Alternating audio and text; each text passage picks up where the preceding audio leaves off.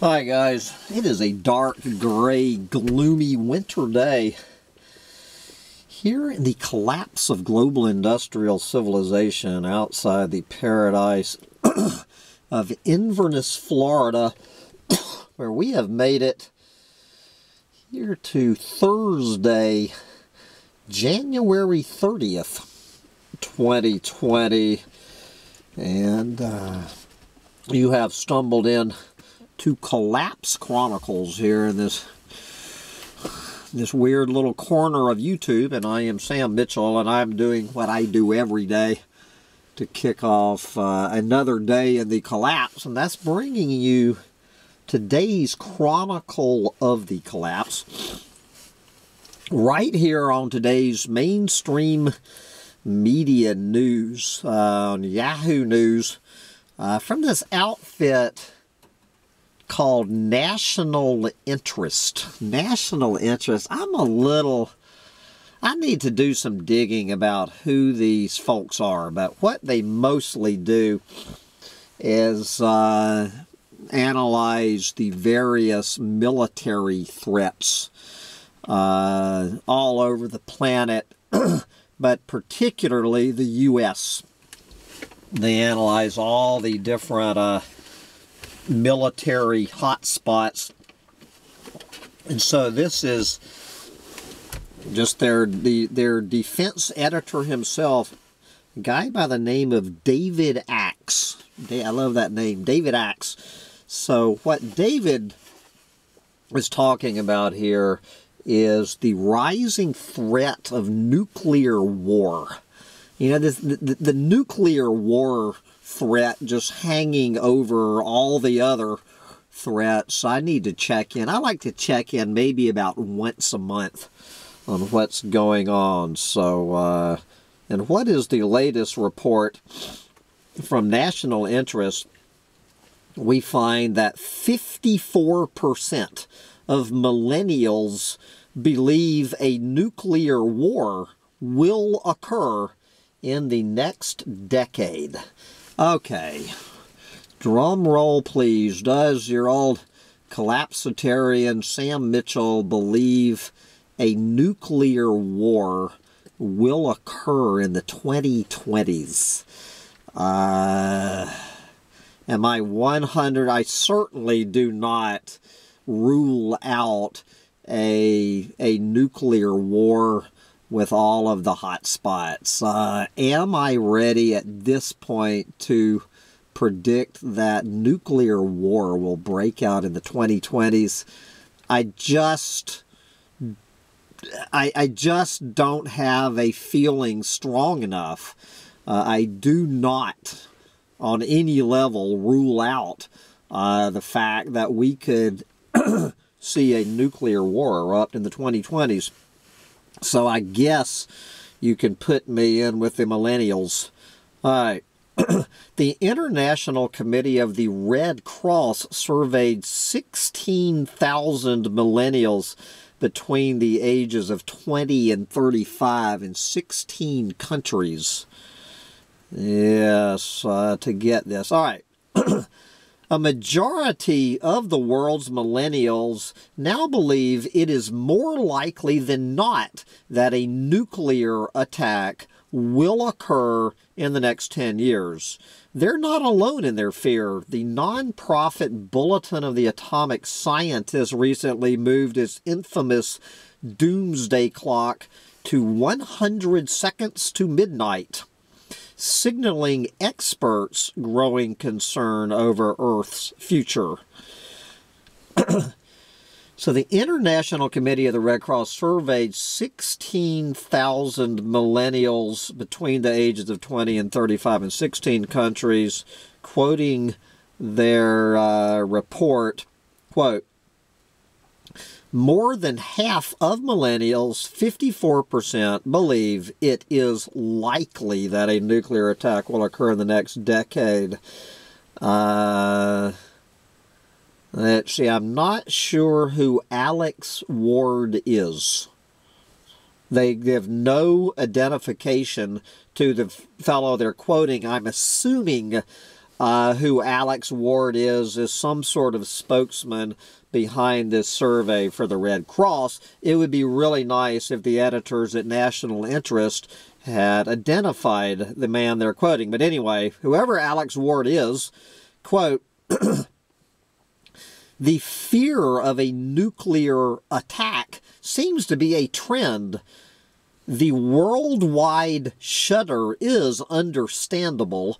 The chance of a nuclear conflict between the U.S. and North Korea is not entirely gone.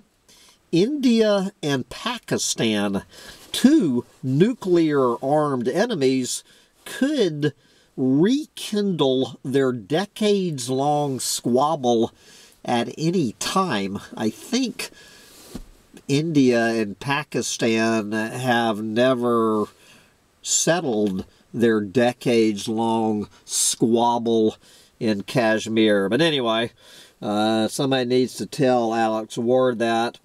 And the U.S. and Russia, the world's foremost nuclear powers, have had warheads pointed at each other since the earliest days of the Cold War.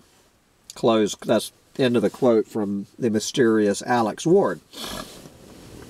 Back to Mr. Axe. Plus, there is the increasing likelihood that Iran soon will develop its first atomic weapon.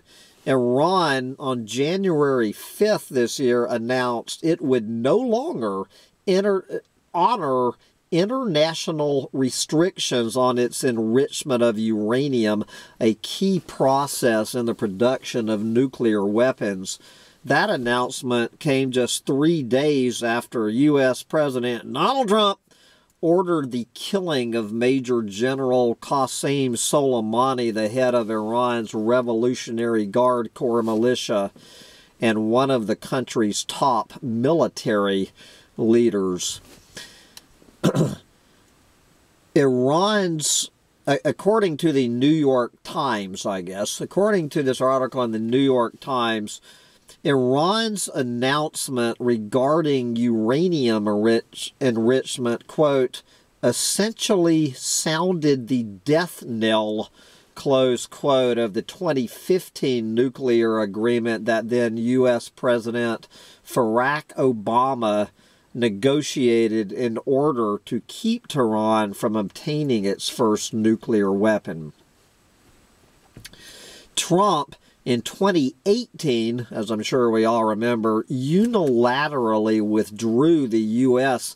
from the nuclear deal, weakening it without totally destroying it. Iran, Russia, China, France, Germany, the UK, and the European Union remained parties to that accord.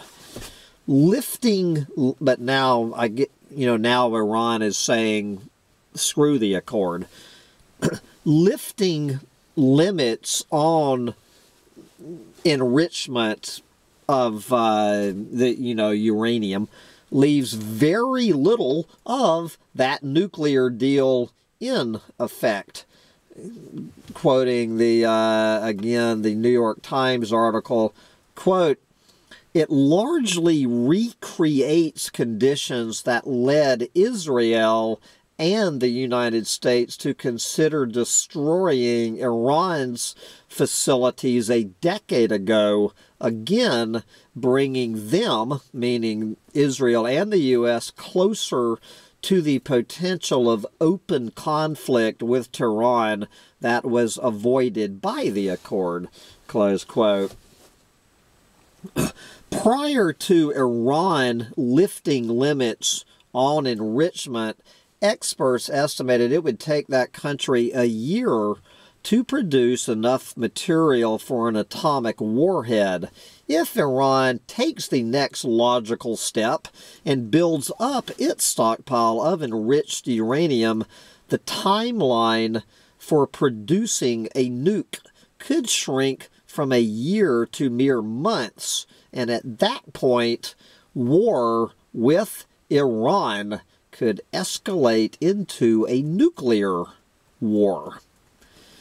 Ban Ki-moon, the South Korean former Secretary General of the UN, stressed the need for better relations between the world's two biggest nuclear powers, the U.S. and Russia, quoting Ban, quote, "Their relationship is not a good one.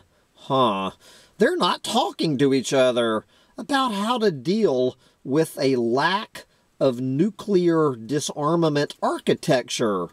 Their relationship has been shrouded in mistrust, denial, and counter-argument. I am very concerned about a situation where nuclear wars and conflict can happen." Close quote.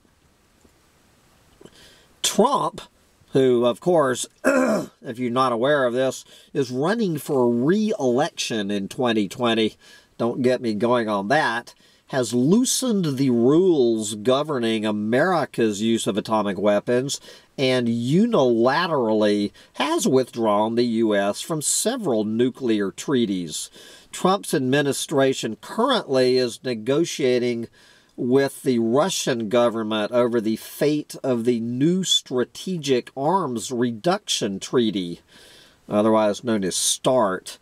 New START, which caps the American and Russian nuclear arsenals each at 1,550 deployed atomic warheads, expires in February 2021.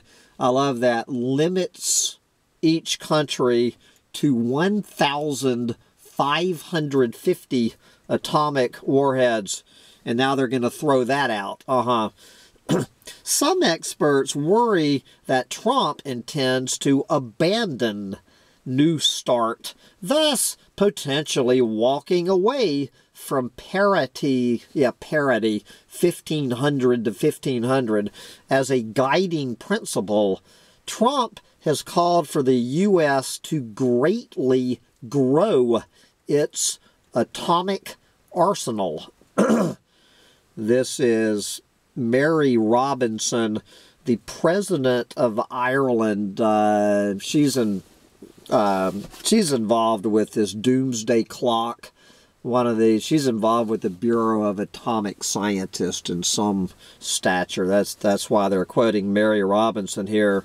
Quote, "We are in a stage of total denial. The doomsday clock has been moved nearer than ever, nearer than at the height of the Cold War," close quote. So you do understand, never in history has the doomsday clock been closer to midnight than it is right now. Robinson mentioned nuclear war and climate change as the top risks. Quote, "We have two existential threats to our very existence, and we have a very fragile multilateral system that has become weaker because of a lack of leadership." Close quote. So who is David Axe? David Axe serves as the defense editor of the National Interest. He is also the author of 3 graphic novels: War Fix, War is Boring, and Machete Squad. Yep. So there you are, guys. Anyway, if you enjoyed what David Axe has to tell you about the chance of you and your family going up in a mushroom cloud in the 2020s, please spend a few seconds to thumb up this video. If you do not like what David Axe has to tell you about you and your family going up in a mushroom cloud in the next 10 years, spend a few seconds to downvote it. And by all means, do subscribe over here to Collapse Chronicles, where we hit 1 million views yesterday. The future is so dark, we have to wear shades at Collapse Chronicles and get out there and enjoy it while you still can before a mushroom cloud erupts in your living room. Bye, guys.